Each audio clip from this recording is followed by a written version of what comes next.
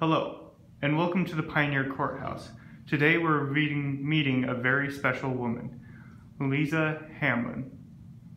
Would you like to say a few words? I would. I was born Louisa Hamblin in Switzerland, the youngest of 6 children. And when I came to America with my parents and we came across to the Salt Lake Valley, I carried a crippled child on my back most of that trek, and with wooden shoes that got caught in the wet and the mud and the dirt. But coming here to the St. George area and having the opportunity to meet and then marry Jacob Hamblin was wonderful.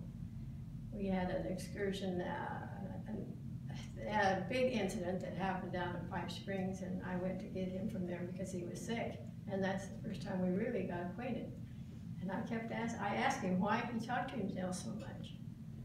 Well, he gave smart questions and knew smart answers, and that's why he talked to himself. Thank you.